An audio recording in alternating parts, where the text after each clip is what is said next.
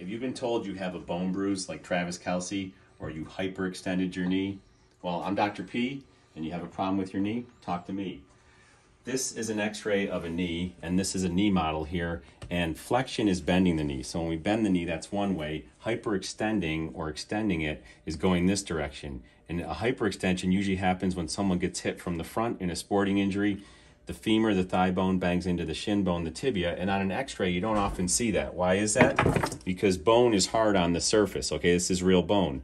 Underneath the surface, if you peel that off, it's got little areas that kind of look like coral, so it's porous. And when those two bones bang into each other, you get little microfractures. You can't see them on an x-ray, but you can see them on an MRI, which uses magnets to make a three-dimensional image. So on an MRI, the bone should be black. Now these are growth plates right here, but these white areas right here are areas where the bone has banged into itself, and there's little microfractures there, almost like stress fractures. So those are going to take, like any stress fracture, those are going to take about 3 to 6 weeks to heal. So you're usually not going to be able to, quote, play through it like I've been hearing. It's usually not going to take 1 or 2 weeks, unless, of course, you're playing in the Super Bowl or something like that.